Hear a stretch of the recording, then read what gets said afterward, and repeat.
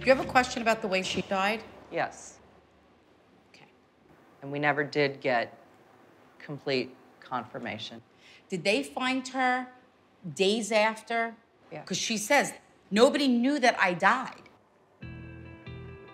So know that she says, even though we don't have all the answers, and we have some suspicions, she says, know that my soul is at peace.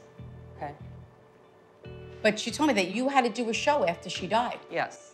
And you went and you said, this is for you. So know that her soul was with you and not wanting you to feel bad that you weren't there for her.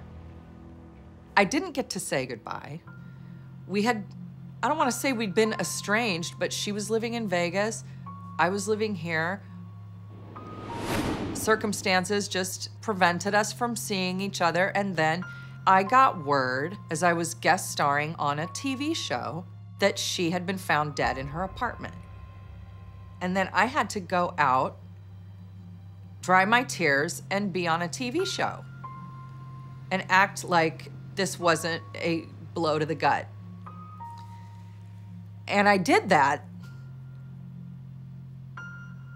but I don't wish that on anybody. That was tough.